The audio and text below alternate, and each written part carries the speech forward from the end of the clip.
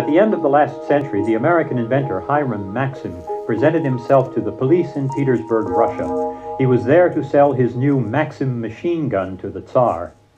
"Your name is Hiram. You're Jewish," said the officer. "I am not. My people were Puritans," said Maxim. "Then what is your religion?" "I never had need of one," Maxim snorted. "Well, no one can stay in Russia without a religion."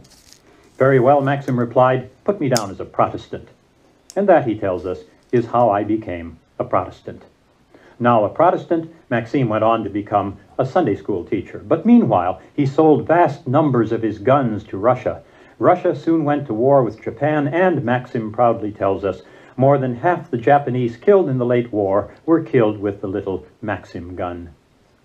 Maxim was born in Maine in 1840. He was drawn to invention early in life. He worked with gas illumination, then electricity. He developed electric lighting systems even before Edison.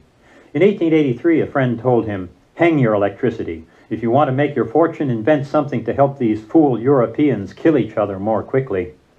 Maxim took the advice. By 1885, he'd invented the first single-barrel machine gun.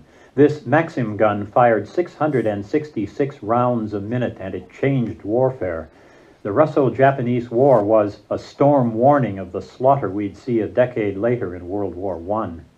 The Maxim guns, and nastier guns that followed, made Maxim's name. They also gained him an English knighthood.